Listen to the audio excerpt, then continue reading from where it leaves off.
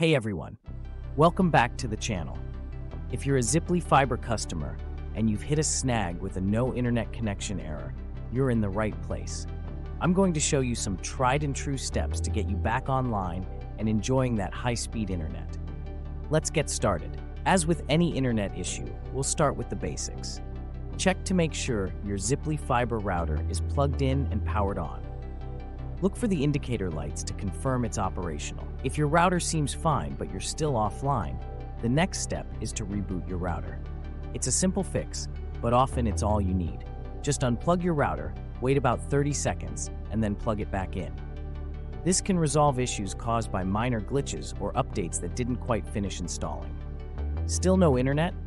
Let's check the cables. Ensure all cables connected to your router are secure and intact. A loose or damaged cable could be the root of the problem.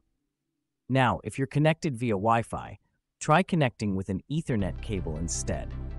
This will help you determine if the issue is with the wireless signal or the internet connection itself.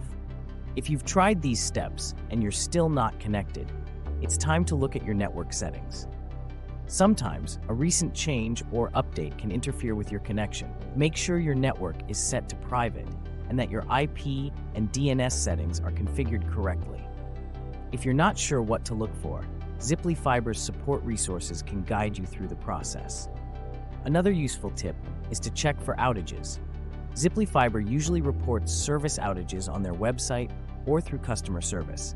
It's always good to rule that out before diving deeper into troubleshooting. If there's no reported outage, the issue might be with your equipment. A factory reset of your router can sometimes clear up lingering issues, but remember, this will erase all your current settings. To perform a factory reset, locate the reset button on your router. It's usually a small pinhole. Press and hold it with a paper clip for about 10 seconds. After the reset, you'll need to set up your router again. If you're not comfortable with this, reach out to Ziply Fiber customer service for assistance. And that's it. These steps should help you fix the no internet connection error with your Ziply Fiber service. If you found another solution or need some more help, leave us a comment below. We're here to help each other out. If this video got you back online, why not give it a like and consider subscribing for more helpful tech content. Thanks for watching, and I'll see you in the next video.